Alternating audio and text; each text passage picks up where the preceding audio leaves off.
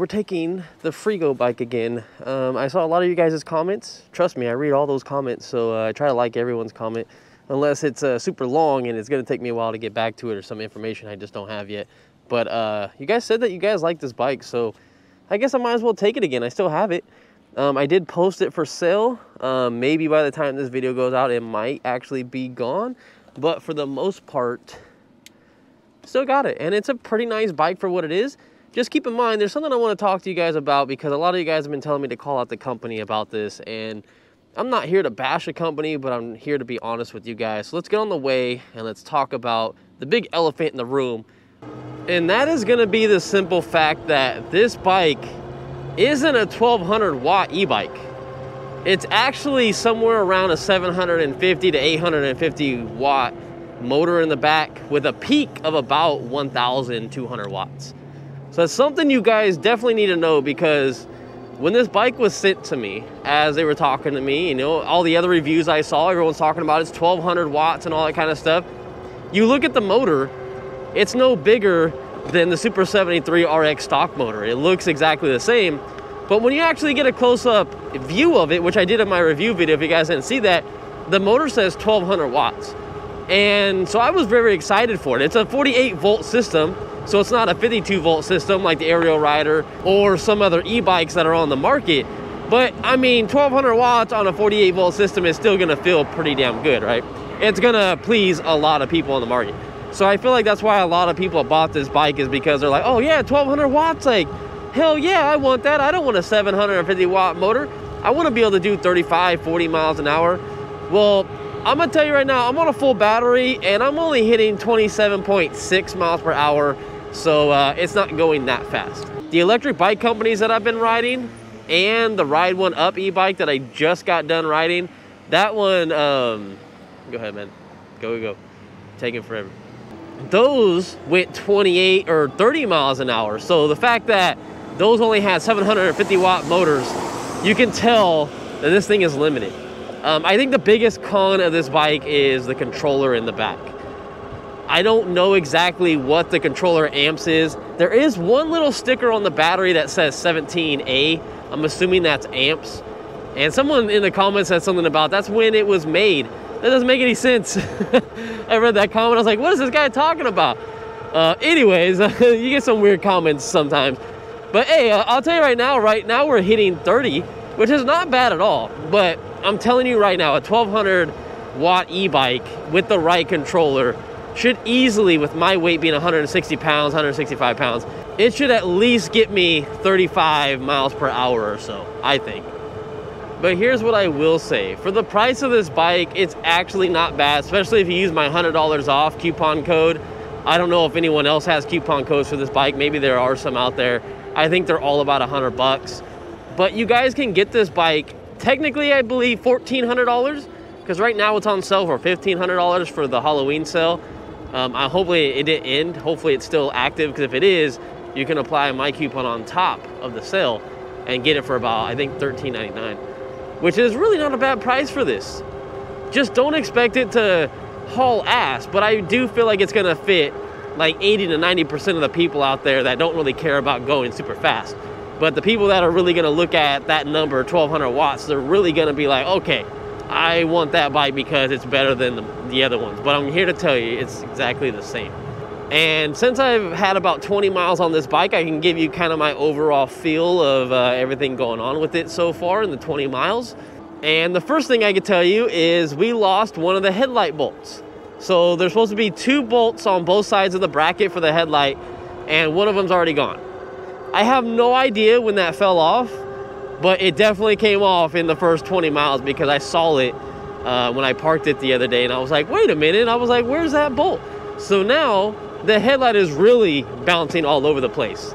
And I'll tell you right now, in my review video when I did that, if you did see it, that's not the reason why the headlight was bouncing around already. We had both bolts on both sides. I remember because I made sure all the bolts were tight and everything like that. But apparently you need Loctite or something. So if you do have this bike and you do order it, think about either double checking your headlight bolts, or just get some Loctite. Take the bolts out, put Loctite, screw them back in, because you definitely don't want to lose those bolts. And so far, no complaints with the tires. I haven't seen any thorns or anything like that in them. I haven't got a flat. They haven't lost pressure. They don't feel like wobbly or anything like that. They feel well balanced. I don't seem to have a problem with these tires at all. The only thing is these tires are loud, so that's something you might want to consider. I don't mind it. I got a full face helmet on, but I definitely get to hear the tires through my helmet when I normally don't hear my e-bike tires. But the fact that I'm not picking up anything and getting a flat, that's a good sign right off the bat, because some tires on bikes, they just have a tread design that likes to suck everything up and then suck all these thorns up, and you get a flat like instantly. So far so good on that. Another thing too is that the brakes have gotten worse. Like, they felt a little good when I first got the bike, but both brakes on both sides have got way worse. So just keep that in mind too. I feel like this bike doesn't slow down fast enough. It could be the pads. Maybe that's something you have to do, is change out the pads. But I'm just not seeing a good improvement on these brakes. I don't like them. They're very cheap to me. Like, they don't even have a brand on this side. Do they have a brand? No. Wait. Yeah, there's no brand on these hydraulic brakes. And this one, which is a cable brake, just has a star with a 5 in the middle. I don't know what that means at all. Let's see what our top speed can be coming downhill. The bike's not cutting out, which is good. Most bikes will cut out when you go downhill, even when you unlock the limiter. So we're hitting 36 miles per hour coming downhill. That's not bad. We'll see if we'll be able to make this green light. That car's just sitting there, so I think they helped us. Ooh, we made it. And now we're holding about 30 miles per hour. It's a good speed for the bike. I actually have not got my GPS out to verify the speed. We should do that one of these days. But one big complaint I will say too, I know I like to complain about a lot of stuff, but I'm just trying to be like real with you and stuff. All right, I want to make sure that car knew I wasn't going straight. I don't like the voltage on the battery. It just bars. There's no actual voltage reading. So as I was coming to work and going up the overpass right over there, it says that we went down 2 bars and we only have 6 bars, which means like I'm probably gonna lose another bar before I even get to work. And then I'm like, oh my God, how far am I gonna be before like I run out of power before I get home? But it goes off a voltage sag, so as I'm on the throttle, it goes down, and then as you let off the throttle, it goes back up to, it's saying 100%. I don't like that type of reading. I don't know how you guys feel about it, but it's just horrible. They need to have some type of voltage reading on here. And someone else said something about pushing the M button multiple times to get into the voltage reading. So let's just come to a stop really quick. Hold on. That's my time, that's my miles, my trip. Volume. I wonder what that means. It says 50.5 miles. What does that mean? And it moved as we were just sitting here. So what does that mean? And then current miles. Wait, hold on. Let's see what CUR means. What does that mean? CUR. Oh God. Those are where the thorns come from. I don't want to get one of those. So that does nothing. Doesn't look like it's doing anything. Oh my God, don't run over that stuff. Stop it. I have no idea. So we have another timer on here, then we have the odometer, then we have the trip that I'm currently on, then the volume, which is VOL. I think I'm gonna start leaving it on this from now on. I don't care about my miles on my trip. I can care less about that. I kind of want to know my actual miles that I have left. When I let off, it goes past 50 or up to 50. But when I'm on it, it's about 46, 47. Let's see how it is when I come uphill. I bet you it's definitely going to dramatically change coming uphill, because we're going to be struggling for power. Which, we're not going very fast. We're doing 21 miles an hour. Some of those beach cruiser e-bikes go a lot faster than this, and people are hauling ass. So we're down 3 battery bars now. So yeah, so we have 3 battery bars left. That's what I don't like. I don't like that at all. But it's still saying 46.8 miles. I don't know. But even though I complained about this bike a lot coming to work, I'm trying to give you guys all the cons on this bike, and if it's really like a downside to you, because if it really is, then you might want to think about not buying it. But it got me to work perfectly fine, no issues with that. Didn't get left stranded, don't have any issues with the bike cutting out or stopping or had to push it home or something, kind of like the other e-bike that we reviewed. That was great. That ended up being a power thing. So one of the buttons on the display was getting stuck, and that's exactly why the bike was turning on and off. It felt like someone was actually holding on. Thank you. Now I'm gonna go around you too.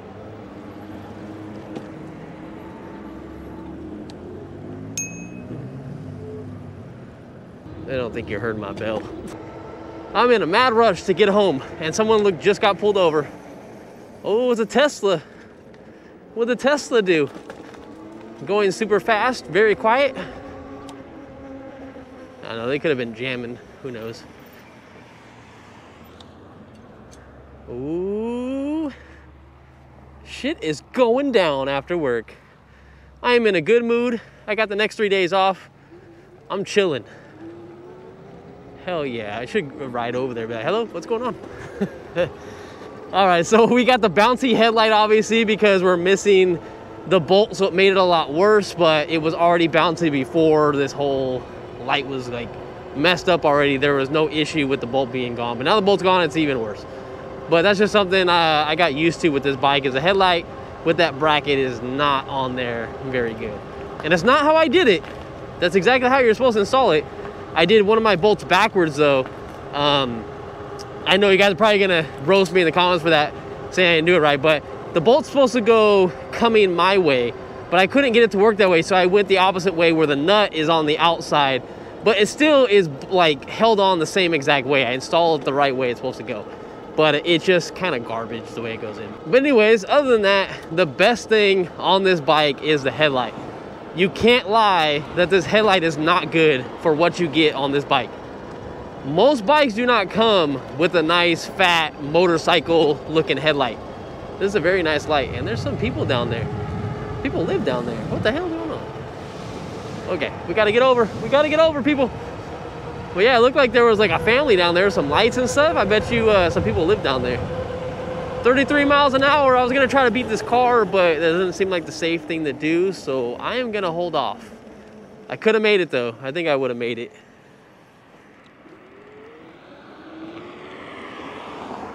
All right, we're gonna take this shortcut again, just because it's a slower e-bike. We've been taking the slower e-bikes today, you know, past week actually, so not too bad. We'll see if we run into any people on the trail this time like we did the last time. And I'm hoping, I pray to God, next video after this, I'm hoping that we will take the Sur-Ron and go to this overpass that we're gonna be coming up to soon, and we're gonna go right around the dirt. Now, I can't promise anything because I got a lot of stuff to do on my 3 days off. We're switching computers, so that's a huge mess by itself. I got a lot of stuff to transfer back and forth, and that by itself, like one of the transfers for, was it like 10 gigs or 8 gigs? It took overnight. It took almost like 12 hours or so to do. I think it was like 8 or 9, but it was a lot.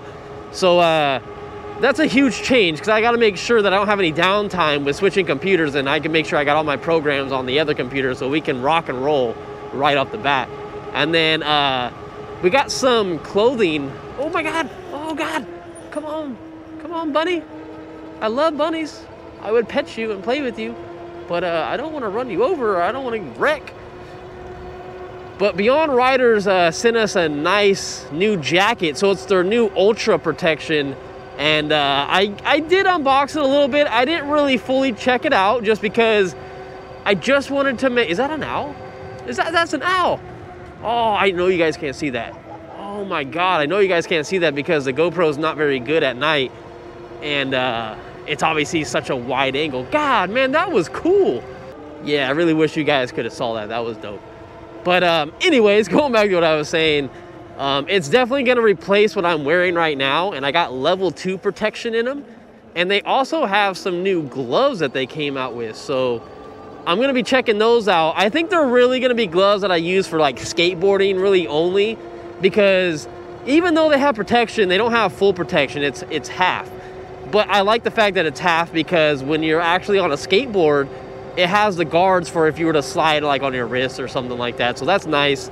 And you can actually feel your remote. That's one of the biggest cons that I think about gloves. When I put these on and I go to ride my skateboard, these are a pain in the ass. Like, you can't feel anything. So sometimes if I'm on a fast skateboard, I'll barely hit the throttle, and then I actually hit it more than I thought I did, and you just take off and you're just moving. Something's like itching me on my nose. I hope it's not a bug or something, because our break room has ants, man, and I try to spray some stuff right before I put my helmet on there, but I don't know how many I killed, and I don't know where they were coming from, but you know, 8-hour, 9-hour shift, they're definitely going to come back somehow. I know I didn't kill them all, so I'm hoping that's not what I felt on my nose right now, moving around. I'm hoping it was just like a hair or something. But man, I'm trying to pedal. I'm trying to get this bike to go faster, and we can only do 18 miles an hour up this overpass. That's kind of sad, I'm not gonna lie. The average person is probably not gonna complain, but a true enthusiast on electric bikes might have a different opinion. I feel like they can do better than that.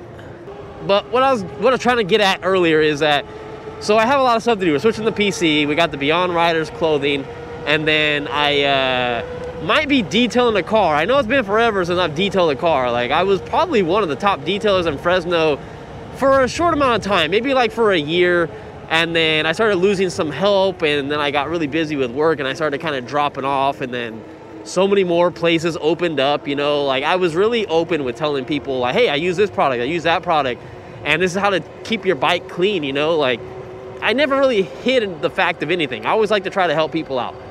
And it kind of bit me in the ass, because a lot of people that I would detail their car, even one of my friends, I mean, we're still good friends, but he even started his own detailing thing, like where he was taking like his neighbors in, he bought his stuff to do his car, which I'm like, cool, do your cars and stuff, but he was taking his neighbors, then he was taking his friends of friends, and I was actually having him help me sometimes on jobs. Not much, but you know, he kind of got the gist of what we did, and it kind of sucked, because it kind of takes my customers away, instead of them saying like, oh, my buddy details, like, do you want him to do it for you? And then he hits me up, and then I could pay him like a commission for helping me out, you know. But it just, you know, the whole situation sucked. Anyway, I stopped detailing. My back got all messed up. We don't do that no more, but I might be doing it this weekend. So it's gonna be like a lime, it's not a lime green, it's like it's a bright ass green color. It's a light green color, but it really pops. Maybe I'll have a picture of it, I don't know. But we'll see if we do that or not. But that's pretty much my 3 days off. I really wanted to do something Halloween-ish. I kind of wanted to go to like Hobbs Grove or Hell's Ranch or something, somewhere around here. Like, one's in Madera. I think one's, man, I don't know if it's Selma or somewhere out there. I'm not sure, but I wanted to do something like that. But by the time this video goes out, it's going to be too late. And real quick, we are down to the 2 last battery bars on this bike. Again, keep in mind, it goes off a voltage draw, so as I let off, because we're going to come in this neighborhood, so I'm going to slow down, it should definitely go back up. And there is no regen on this bike either. I wish there was. So look, we're back up to 4 bars. So that just tells you it's really hard to say. But remember, I told you we were going to watch the, was it VOL? Volume, whatever it's called. So if we hit the M button, there we go, we hit it twice, it says 44.6 miles. And as I let off, it goes up to 47.6. That's why it really makes me think it's not very accurate. Another thing too, when I was telling you guys about the brakes earlier, this hydraulic brake goes completely to the handlebars. I'm only gonna use this one, watch, check this out. Look, that's 100% braking. No lies, I'm not even kidding. That was like all of it. That's all I had. So that's why I had to use both brakes. Now, it feels like that, but at the same time, I can come in here and there's a little screw that you can tighten to adjust your settings. And you can also do that to the, you know, the rear brake and all that kind of stuff too for the cable one. And you can also adjust the cable one up here. So we can definitely get these brakes to like work a little tiny bit better. But man, with only, how many miles do we have? Let's get out of this thing really quick. I only have 30 miles on the bike. So that means we've done, I think, 11 miles. I think I had 19 miles on it when we left my house. So we've done 11 miles so far on this trip. But come on, man. That's just crap to me, right? Is it just me or what? You get what you pay for, people. It's a good bike for the price, but man, there are some shortcomings on it. And it's a 750 watt to 850 watt motor, not 1200. I wish it actually gave you a readout of the wattage. Some bikes do that. This one doesn't. Maybe they're trying to hide the fact that it won't show 1200 on the display. I don't know. But bikes that have nothing to hide, like the Electric Bike Company, great bikes. It's just you have to like that style of e-bike. It will tell you exactly how many watts you're pulling out of the bike. So I love that feature on the Electric Bike Company. It's always nice to see what you're pulling. I believe, if I'm not mistaken, the Mi bike was like that also. And the Mi bike was cool. It's a perfect cruising bike. I think a lot of people would love that bike. I didn't mind it at all. It sucked when it died on me, and obviously we figured out it was the button layout that I told you guys earlier in the video. And anyway, we got rid of that bike. I sold it to someone. I actually ended up fixing it. I don't know if it was going to have another issue with it, but all I had to do was get a flathead, a very small one, like something you use for your glasses to tighten them, put it underneath the button, and I popped the button out because it was literally just stuck in the down position. And then I rode it up and down the street, and it seemed fine. And even the people that bought it, they rode it like for 5 minutes. And then after they bought it, they forgot to take the keys. And when they took it down the street, he actually rode it home. I was like, oh, damn, okay, he's gonna ride it home. And he said he never had an issue. He came all the way back, got the keys. So I was like, okay, I definitely know I fixed the problem. Because I also rode it too, and it wasn't doing it anymore. So I did put an update in that video in the description. And I also put a little pinned comment on there. But the company wasn't very happy with that video. And I don't think this company is going to be very happy with things, blah, blah, blah. The things I've said with this bike also. Oh, God, what the heck? But, hey, I'm just keeping it real. I mean, I have to be real with people. There's not a lot of real people out there. Like, some people are going to make a 15-minute video going over the specs of the bike, showing you, everything. But they're not going to tell you, like, oh, this sucks. They're just going to say, like, it comes with cable brakes and not hydraulic brakes. They're not going to say, oh, man, cable brakes, like, are not that good, or this bike definitely needs hydraulic brakes for the amount of power it has. They don't really mention that. Everyone just kind of, like, sugarcoats things and tells you the basics of what you want to know, and they want to look good to the companies. And I understand because more companies reach out to you and then blah, blah, blah. But as long as I have your guys' support and you guys are watching these videos, especially watching them throughout to the end, because that's what really helps is the audience retention. If I have my retention time really high on my videos, I know people are watching them all the way through instead of clicking on it and then 10 seconds later everyone clicks out of it and then just goes straight down, and then it doesn't really get recommended on YouTube.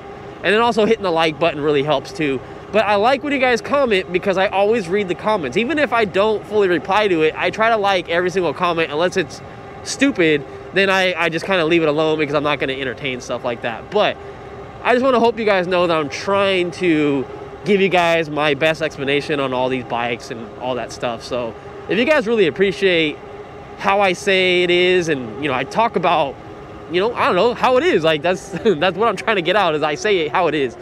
And anyways, hopefully you guys like that, and thanks for sticking around to the end of this video, and we'll see you in the next one. Hopefully subscribe if you guys haven't. I haven't said that in the longest time, other than when I do some videos and I say I'm gonna ride it again if they want to check it out. But anyways, please subscribe, and I'll see you guys in the next one. Love all you guys. True MVPs.